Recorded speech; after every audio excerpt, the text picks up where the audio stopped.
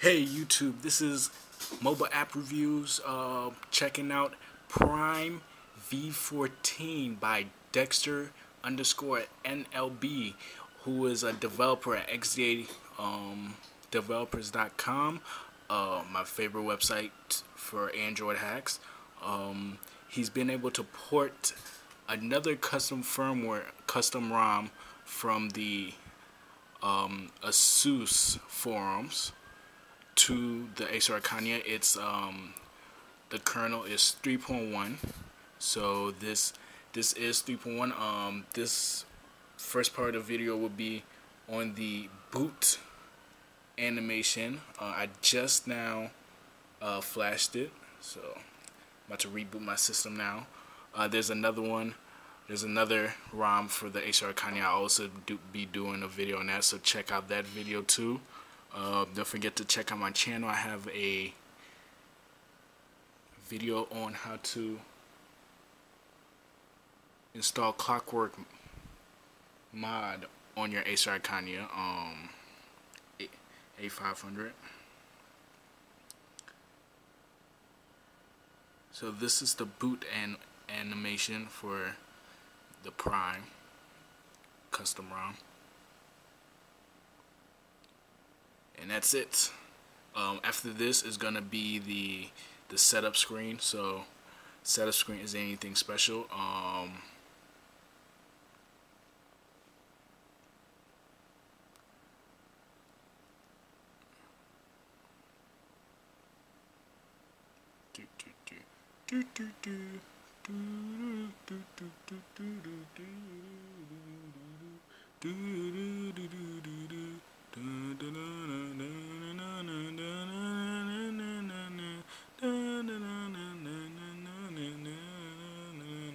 This is taking too long.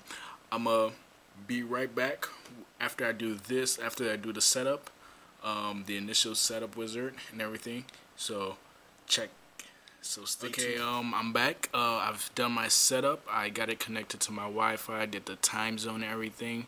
I didn't really play with it a lot, but here's a little rundown of this prompt. Everything is working. Just a SD card mount for a certain folder that isn't working. But a fix should be out really soon. Dexter should have a fix with that out really soon on the XDA page. But it's really nice. 3.1 is looking really good.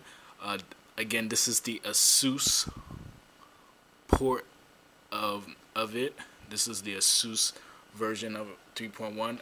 Acer hasn't released 3.1 for the Iconia yet. Let me change my settings. So, one thing I don't like is I don't like the keyboard.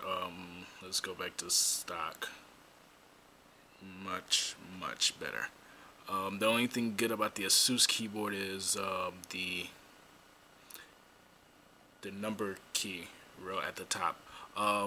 This right here is the Asus Weather. Some of these are widgets that come only with the Asus tablet, which I really like.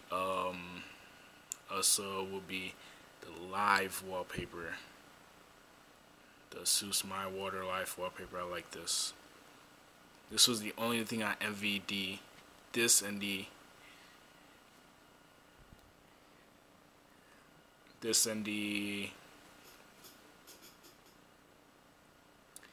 keyboard dock was the only thing I envied about the Asus. Anyways, let's get into the Honeycomb 3.1 features. First up is the browser. The browser has some good improvements. One of the improvements would be added HTML5, advanced CSS3. Flash support is a little bit better. I'm not saying it's the greatest. And they also add another thing called quick control. You go, once you get this, or you go to settings and you go to labs and you tick it. When you go back, you slide your thumb over, either from the left or from the right. It does it anywhere, even down here. Go up here. Basically, you don't have to reach out everywhere. You just slide over. This is back. This is forward. Refresh. This is the tab view. Matter of fact, let me open another tab. YouTube.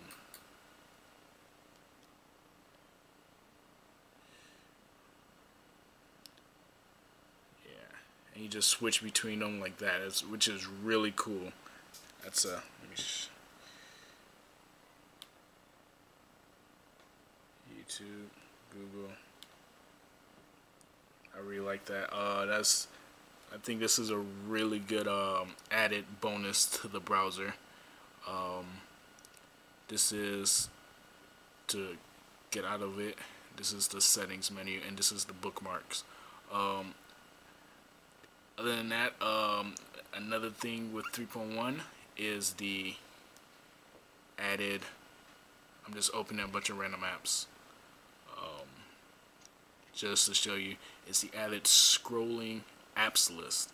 I think it does 15 and 20. I haven't tried, but it does a lot more. Now you could scroll through it. In 3.0 and 3.0.1 you could only see the last 5. Now you can see a lot more than the last 5, about 10, 15. I don't really know.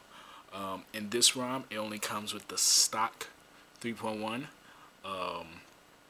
There's another custom ROM that has added bonus, added apps into it, so check that out. That's another custom ROM done by another XDA developer that was also released today for the Acer Iconia. Is also a 3.1 Asus port. So check that out. The gallery. Where's gallery? The gallery has been updated in 3.1. Basically, you could connect your camera to the USB, and it'll be able to detect it, and it will come up in the gallery. Let me see what other features are there in 3.1. I think that's about it. It's all of the features I could come up with. I have a link at the bottom in the description of all the features in 3.1. Oh, of course, my favorite feature I did forget is the USB host. I will be doing a video of me playing Nintendo 64 OID, Super Mario 64, with a PlayStation 3 controller connected to the USB. Using PlayStation 3 controller, so check that out. What else is there? I think that's about it. Again, the link to this ROM is in the bottom. You do need to be rooted. You do need to have clockworkmod, which I also have a tutorial for, so check that out. And don't forget to comment, subscribe, or like. And check out my channel for other app reviews, tutorials, and things of that nature. So, peace, YouTube.